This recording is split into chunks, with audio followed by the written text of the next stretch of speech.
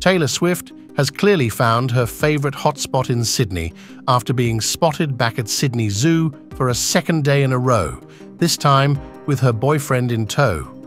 With 4 shows in Sydney, starting Friday night, the star has been joined by her Super Bowl champion boyfriend, Travis Kelce, who arrived on private jet on Thursday morning. The loved-up couple wasted no time hitting the sights. Well, one site in particular, Swift was spotted out for the first time on Wednesday while trying to go incognito at Sydney Zoo in the city's outer western suburbs, and not to be confused with the harbourside Taronga Zoo. The Australian wildlife clearly made an impression on the singer, who returned a day later with Kelce along for their very own private tour. International Swifties following the star's every move during her Aussie tour thought it was adorable that she'd returned for a second look at the wildlife, this time with her boyfriend in tow.